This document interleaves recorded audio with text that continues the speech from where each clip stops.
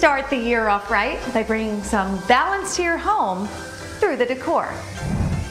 My name is Alena Capra from Alena Designs. I'm an interior designer that focuses on practical Feng Shui in your home.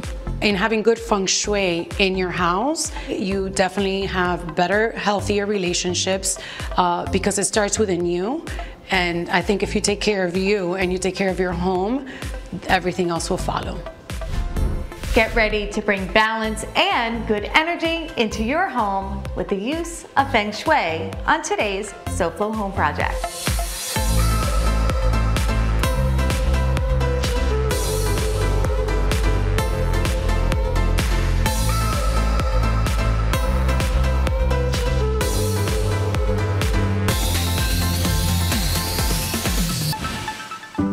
Welcome to SoFlo Home Project. I'm Alena Capra. We are so excited to be back to our Saturday morning time slot, so welcome back to SoFlo Home Project Saturdays. Now today's home tour is going to be an extra special one because not only are we touring a beautiful home, but we are going to take a look how the ancient Chinese practice of Feng Shui is woven throughout the design of this home.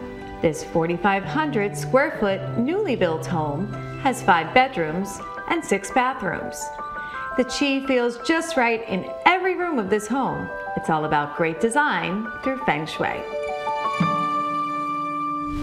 We're here today in Fort Lauderdale, joined by interior designer Alena Capra. Laura, welcome to SoFlo Home Project. Thank you. Look forward to it. Yeah, so you specialize in interior design with the basic principles of Feng Shui. Correct. And I think this is going to be a great way to share with our audience how you incorporate some of those basic principles, but in a practical way into your design projects. Yes, absolutely. Feng Shui can get very complicated, and I have a lot of clients that reach out to me that want to have that feel and the energy without really getting into the energy numbers and the personal Feng Shui. So this is home Feng Shui. So let's quickly touch on what the whole principles of Feng Shui is about. So Feng Shui is the art of energy, and it's really important for the placement of the furniture to flow and for the air to flow through it. So Laura, let's break it down, basic principles of Feng Shui from when you arrive at the home. What are the most important things? Well, number one, you have to make it super visible for visitors to spot the number of your house so they're not frustrated when they get to your home. So they come in with good energy. So simple and so practical, right? Once you get in through the house, just make it welcoming. So Laura, we talked about some of the do's for the entry of the home. Now, are there any specific don'ts that are just like key things you should not do? Absolutely. The number one thing you don't want to do is block the entry. People block the entry with a sofa, they block the entry with a console table. You do not want to do that. You don't want to come into a space and feel kind of rejected. It should feel open and just like you can flow right through the entry. Absolutely. Or in the living space here, what are some of the things, some of the principles to keep in mind when setting up a formal living space? No sharp edges.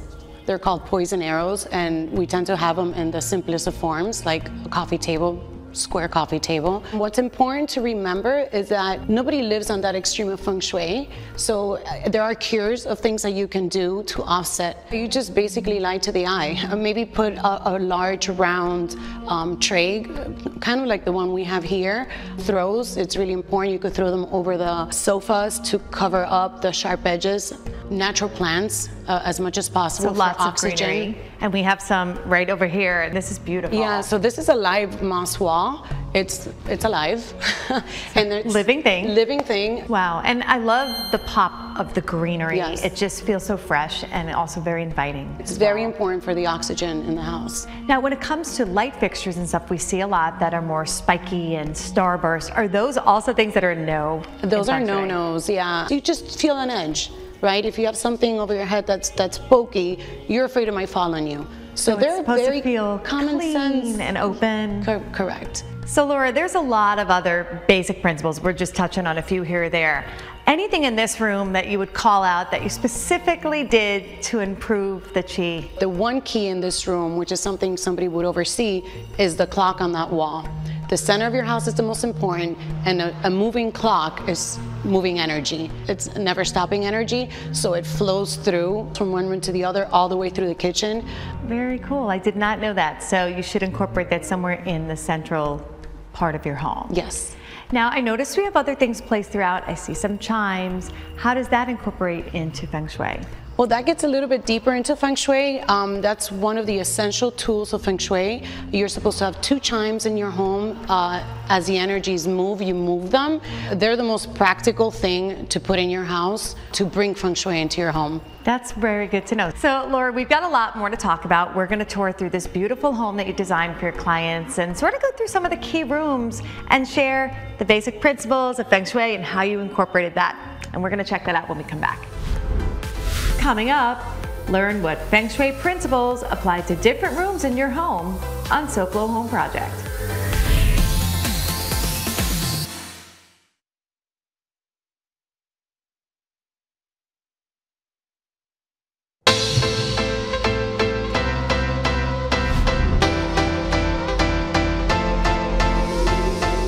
Welcome back to SoFlo Home Project. I'm Alena Capra, and we are continuing our tour of this beautiful home with interior designer Laura Clementi. Laura, so we have looked at the main living space, talked about what you did there to bring some of the basic principles of Feng Shui in. But now we're in a fun space here in this home. The playroom is found adjacent to the living room. This creative space is perfect to keep kids entertained all day long. What were some of the ways and the challenges of bringing Feng Shui into a playroom space? Well, playrooms are pretty simple in the sense that children normally don't sleep in them, because that's a whole nother level of Feng Shui. But as long as it's colorful and cheerful, you can't go wrong. The most important aspect of the playroom, though, is to make sure things are tidy, and that's very hard to do with little kids. I can imagine, but I see that there's a place for everything in here right now. We've got a lot of great bins and storage. You also bought a lot of nature elements in here. I'm seeing these little ottomans around that look like tree stumps, which are so cute, by the way. We've got a little fire pit, so we've got some fire. Of course, the beautiful view to the outside. How important was it to get that connection of nature in the space as well? It was very important, especially for this family. They really want to purchase a home in North Carolina. So I told them that I would bring North Carolina to them. I love that. And so I think we played it right. And also the playground is outside, so once these doors open up, it becomes like an indoor-outdoor playroom for the children. That's awesome. And I love that the sort of greenish tone of the rug mimics a bit of grass.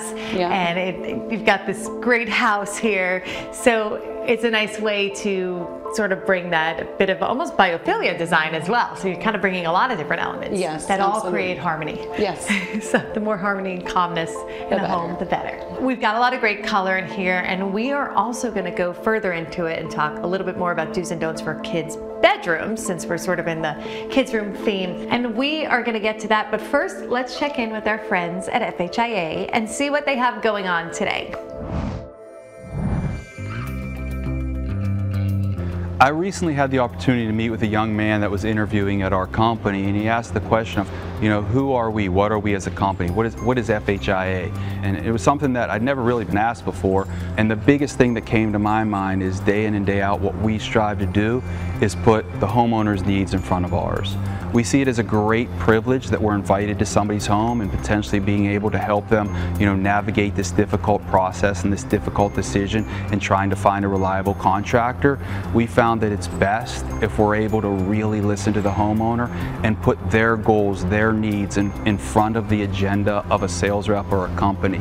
And day in and day out, we feel that that's what we're able to do really, really well. So what's really been cool for us to witness is we can be really, really successful by changing the concept of the contracting world, specifically here in South Florida, where it's kind of notorious for being what's good for the contractor happens. We've been able to change that and say what's good for the homeowner really could be good for us. And day in and day out, we've been able to live by that and putting the homeowner's needs in front of ours. So it's really cool that we've seen a shift in the industry, and if we've had something to do with that, we're really proud of that. But what we're proud of the most is day in and day out, we get the opportunity to help families make great decisions for their homes. Back to you, Alena. Now, Laura, this is not a bedroom. but there are other rooms in the home where children will sleep. And in those rooms, how do you bring some of the basic Feng Shui principles into those spaces for harmony and balance? Well, the most important part of a kid's bedroom, and actually any bedroom, is to make sure that the backboard of the bed is nice and solid and strong against a wall and facing your command position, which is opposite of the door. And same principles as a playroom in the sense that tidy up, you know, keep the actually. It's all about having a clean house. This Very is an much. underlying theme. Keep your house clean and organized, and it will feel more balanced. Very much so. So of course, in a younger child's room, we won't have the sharp edges, which I know could be problematic in achieving good Feng Shui principles in a home. But are there other things that we sort of need to consider? Definitely not in any children's room, period. You should not have any like aggressive type theme of animals like sharks or anything that might get them rattled and scared. Okay, so you got to be careful about even everything from the stuffed animals to the dolls that are on display. Yes, you want soothness, you want calmness, you want those babies to sleep all night. And it's also very important, which is an aspect when you get deeper into Feng Shui, to learn the child's energy number, but that is just a whole nother conversation. So it can get quite complex. Yes. So to our viewers at home, if you are looking to learn more, there are ways you could read up, you could study, you could take courses and just really immerse. Yeah. But for the basic stuff, we give the simple things you could do to improve your home's energy and balance. Yes. Coming up next, learn how to bring balance to your home office on SoFlo Home Project.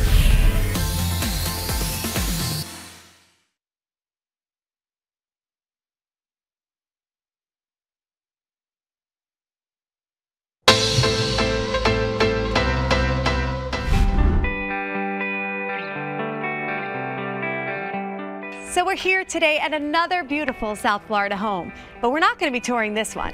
We're actually going to be talking with the Alvarez Group with Sterling One Realty to find out how they're making the home buying or selling process easier for potential clients and even saving them some money.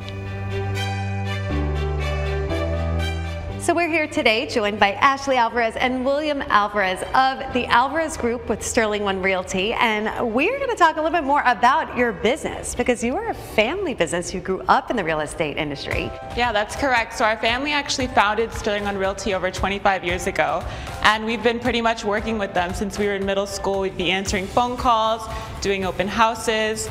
So it was only natural as soon as we turned 18 to get our license, and we've continued the legacy ever since. That is awesome. So it's always been an interest of ours, and whether it was we went to college in different backgrounds, it all had to go with real estate as well. Ashley got her bachelor's in marketing, and I have a background in economics, and eventually got my general contractor license. So you guys have a lot of experience in real estate. Now, there's a lot of competition out there. So what are some of the things that set you apart from your competitors? Right, so just in the past couple of years, we've sold over $50 million worth of real estate. I know that we're young, but we have tons of experience. He's had his license for over 10 years. I've had my license for 8 years. And we pretty much offer some great incentives that no other realtors offer in South Florida. What incentives do you offer? So we always offer a flexible closing credit, which is the difference of several $1,000s at the end of a deal. A lot of the times in your standard deals, things come up in the inspection period, unforeseen extra expenses that they're gonna have to get into once they purchase a home. And we want our buyers to be at ease. We don't want them to be stressed. It's supposed to be a happy time, and we like to offer money out of our pockets in order to get the deal done. And that's a really big savings. And now for sellers, you also offer quite a bit of incentive. Right, so our seller's incentive is huge. We offer a 4% commission opposed to a 6% commission, which is industry standard. So that's a 30% savings on your closing costs as a seller. So that's thousands and thousands of dollars that can go towards the purchase of your new home, towards home renovations, or just savings in general. And when it comes down to buying a home, every dollar counts. Exactly. Most importantly, how do they contact you with the Alvarez Group? So to find out more about these incentives and how you can save thousands of dollars, you can call 786-877-7548. Or you can visit our website at www.thealvarezgroupmia.com. Well, thanks so much for spending some time with us today and sharing a little bit more about your business with our viewers. Thank you.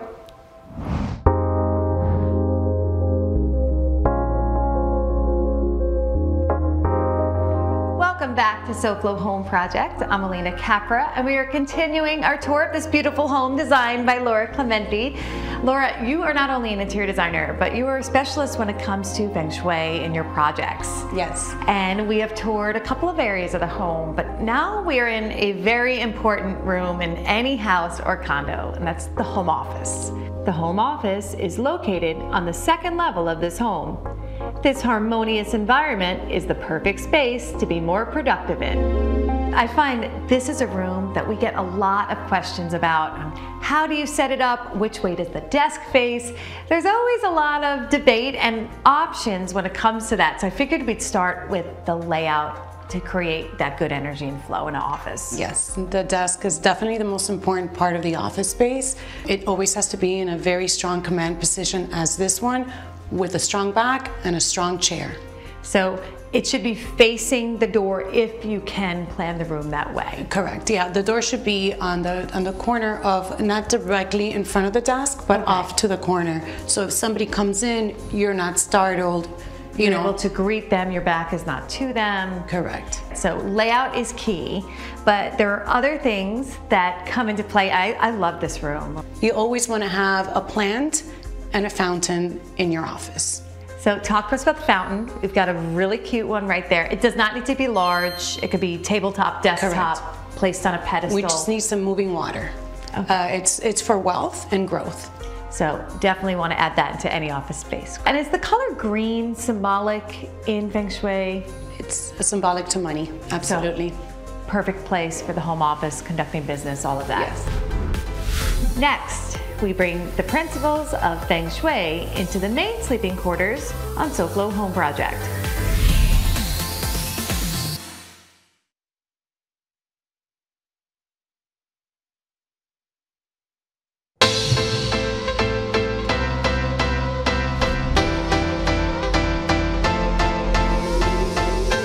Back to SoFlo Home Project. I'm Alena Capra, and we're continuing our tour of this beautiful home with interior designer Laura Clementi. Laura, so we have talked about the ways that you kind of infuse the principles of Feng Shui into your design projects, and we've toured several rooms of the home, and here we are, and I think the most important room in a house to get good energy, a serene and calm feeling to it, the primary bedroom. Yes.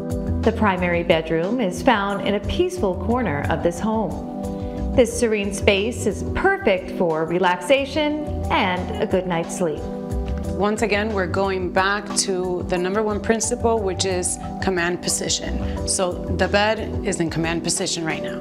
So placed against the wall, the entry is off across from it, but over to the side. That is ideal. Absolutely, yeah. Make your bed every morning, super important. Okay. There's also a very important aspect to Feng Shui in the bedroom, and it's to duplicate everything in doubles. I love symmetry, so that's great to hear. So you should always have 2 of each from the, balance with the bedside lamps, all of the things like that, everything that goes with it. Everything in multiples of 2. It's always important in the bedrooms to have in the southwest corner a nice little altar with fresh flowers or candles. It just kind of helps pictures of you and your spouse, or inspiration of love, and once again duplicates of 2. Well, these are all some really great tips. I think you've given us stuff that's so simple and easy to think about when putting together a home or any room in our home. And I know you said Feng Shui gets much, much deeper and much more complex, and if you are interested, you could really follow all of the principles. There's a lot more to it, right? There's so much to it. It could get very complicated for people. That's why, as long as you keep it to the basics and to the understanding of common sense, I think at the practicality, you can pull it off. Well, it sounds great. It sounds like an easy way to bring good chi and energy into all of our homes by following some of these things that you've shared with us today. So thank you. Thank you, guys. And now let's take a look at what design inspiration we have planned for you next week on SoFlo Home Project. We tour a beautiful 1920s home that has been meticulously restored to its original beauty. See how a homeowner's passion for history can turn design and decor into a labor of love. And before we go, let's check in with Hunter Frankie, the host of SoFlo Health, and see what he has going on tomorrow. Hunter, what's up? Hey there, Alena. Did you know that just getting outside is overall better for your health? Well, it is. And we'll talk about it on SoFlo Health, but a few of those benefits are improved memory, protecting children's vision, and a whole lot more. Plus, personal trainer Morgan Shapiro helps us prepare for our New Year's running routines with a warm-up that'll help protect our joints and everything else for that matter. We're all tired of COVID, but we will update you a little bit on what's new with Omicron. All of that and more is tomorrow on SoFlo Health at 12:30 on the one and only Local 10. Thanks, Hunter. That sounds great. We will definitely be watching. And to our viewers at home, thanks for joining us again this week. And we hope to see you again next week on Saturday. We're back for another episode of SoFlo Home Project right here on Local 10. And remember, there's no place like SoFlo Home. If you missed any part of this episode, or if you're looking for more design inspiration, make sure to check out all episodes online at SoFloShows.com. And don't forget to follow us on social media on Facebook and Instagram.